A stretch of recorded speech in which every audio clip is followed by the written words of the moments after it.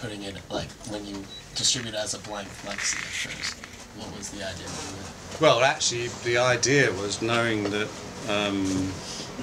the consequences of putting something... I mean, it started off as a satirical song.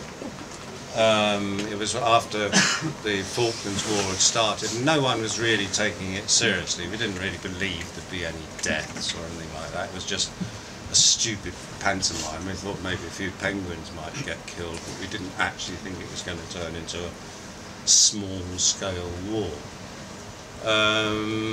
It did do. We were on tour when it happened, when I think it was the Belgrano was the first major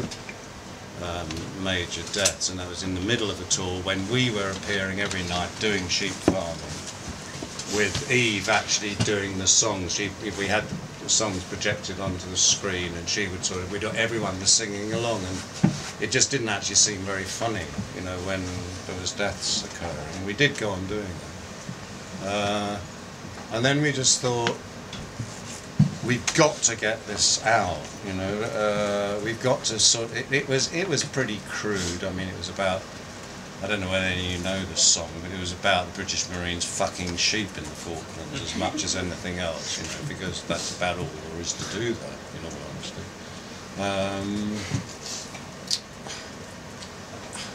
And we hadn't had. It was such a surprise thing, you know, that we thought we've got to get it out. There's no point in being prosecuted, we'll do it anonymously. We did it on a blank flexi, which got dropped into all sorts. The distributors were supporting us, so they were dropping the flexes into Michael Jackson records, or, you know, anything. So people would be getting this sort of, you know, scene attack on the Falklands War.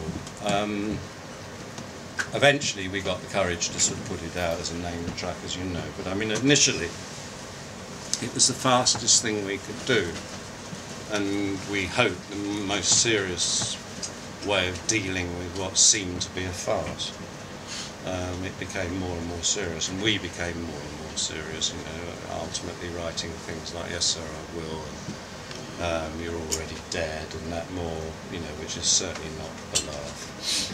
Initially it was a laugh, and we were stupid enough to think it would stay one, and that was a result of that, really.